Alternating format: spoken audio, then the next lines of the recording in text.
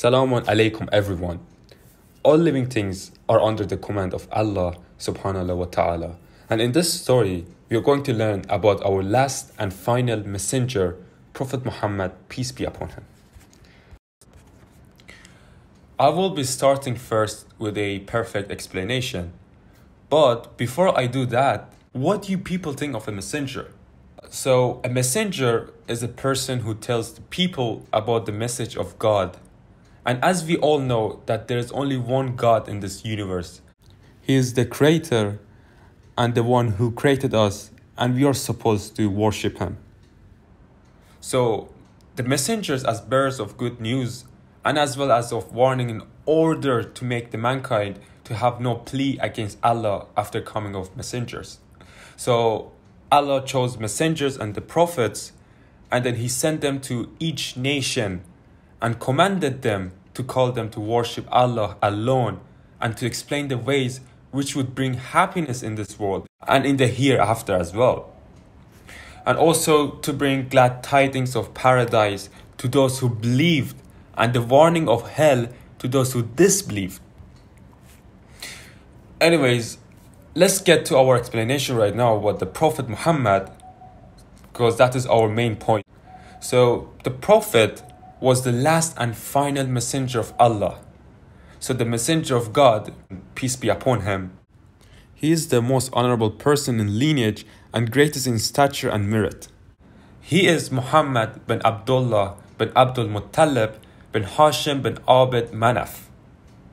So starting with his father's name was Abdullah, and he had married to Amina bin Wahab.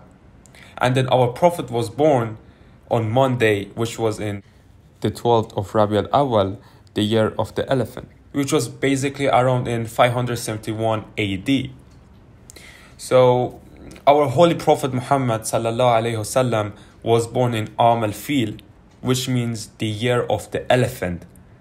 That was the year in which Abraha went to demolish the Kaaba, but the Arabs confronted him, and Abdul Muttalib, the grandfather of the Holy Prophet Muhammad sallallahu alaihi wasallam, he went to meet Abraha because he had his camels with him and he wanted his camels back.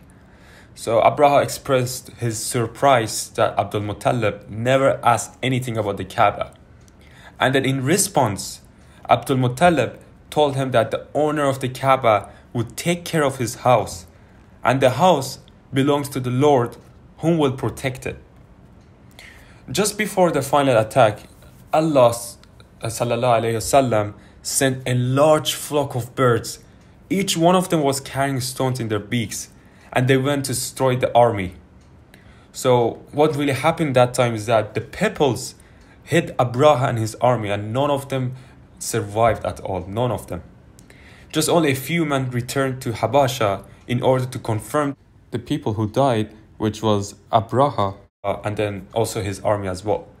And thus Allah protected his house and also the people. MashaAllah. Anyways, let's get to our main point here. Who really was Prophet Muhammad? He basically was orphaned at an early age. Then he was raised under the care of his paternal uncle, Abu Talib. Since as we know that his father died while the Prophet was in his mother's womb, according to the correct sayings of scholars, and the messenger was born as an orphan. So the scholars say that the Almighty, did he not find you an orphan and took refuge? That, by the way, ladies not only, and gentlemen, but the mother of the Prophet, peace be upon her, Amina bin Wahab, died when only the Prophet was 6 years old. Then, unfortunately, the Prophet had to move in order to live under the sponsorship of his grandfather, Abdul Muttalib, as we talked about him earlier. So his grandfather took a great care of him, thinking that there is good and great affairs. But then, sadly, his grandfather passed away at the age of 80. And that the Prophet had to move again to live under the sponsorship of his uncle, which was Abu Talib. And amazingly, he used to take him with him on his business trips. And now we're going to discuss about Khadija bint Khuwaylid. So first of all, she was born in 555 AD and she was the first wife and first follower of the Islamic Prophet Muhammad, peace be upon him. Khadija, she was the daughter of Khuwaylid ibn Asad, as he was the leader of Quraysh tribe in Mecca. And not only that, she was a successful businesswoman in her own rights. She was often referred to by Muslims as mother of the believers. So Khadija bint Khuwaylid, may God be pleased with her, was of great wealth and high proportions. And she used to also work in tradings. And one time when she heard that the Prophet Muhammad was a sincere man in saying that he was honest in his work, generous in his morals, and so many more about him, she got interested in that person. But also we know that Khadija was a good merchant who used to have a servant called as Maysara. She sent her to test the Prophet Muhammad, peace be upon him's honesty, after hearing about him, by giving him an amount of money to trade with. Then see if the Prophet will take any of the money to himself or give her the money complete. But successfully, the Prophet Muhammad passed the test, which was the reason for her requesting marriage to the messenger. So she got engaged to him by the Prophet's uncle Hamza, and then they got married. Prophet Muhammad, peace be upon him, declared his prophethood when he was 40 years old. Before his prophethood, he used to go to Cave of Hira, which is situated outside the city of Mecca, and worship Allah subhanahu wa ta'ala. One day, as usual, he was on the cave when Angel Jibreel appeared to him and said, "Read." Prophet Muhammad responded to him that he cannot read. Angel Jibreel asked him 3 times and got the same answer from the Prophet. Finally, Angel Jibreel told him to read in the name of his Lord. Then Prophet Muhammad started reading, and this is how he received his first revelation. Then the Prophet had returned to Khadija in a state of great panic of what had happened to him. So one day the messenger went up on the mountain of Safa and called on the tribes of the Quraysh to unite God. And they mocked him. But the Prophet's logical, eloquent speeches greatly impressed many of the people who heard his words.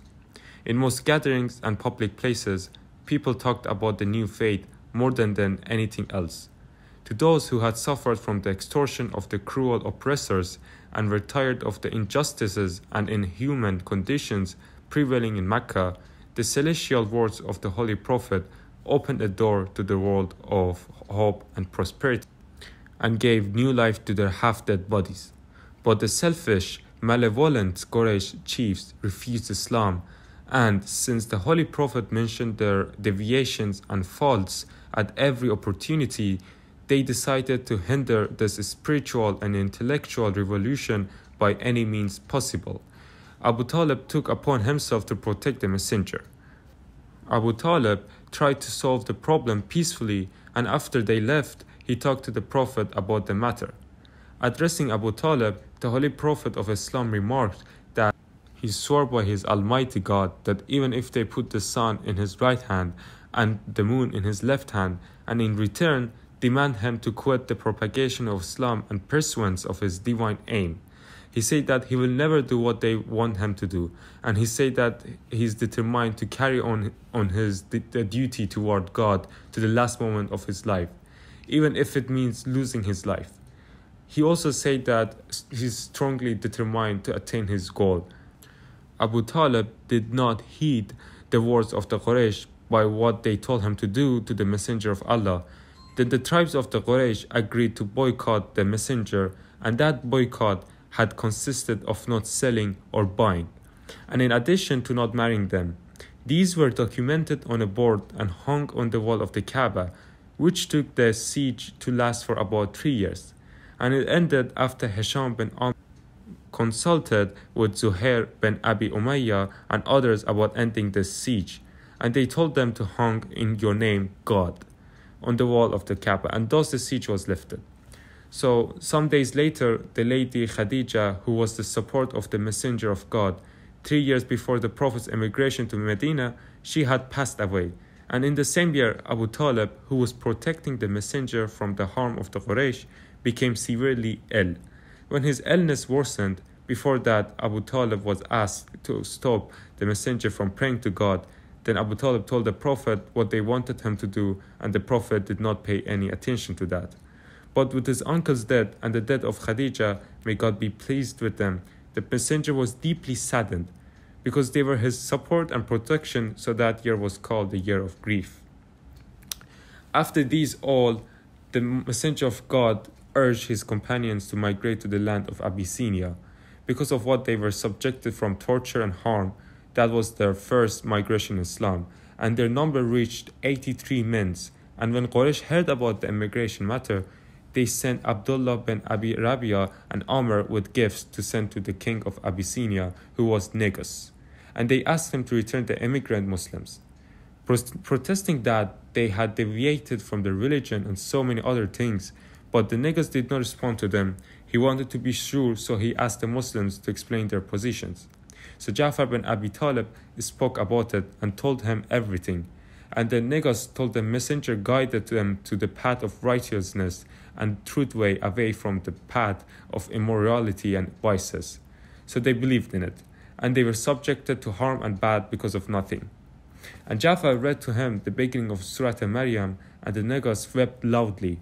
And he told the Quraysh companions that he would not hand over any of the Muslims to them, and he returned their gifts to them.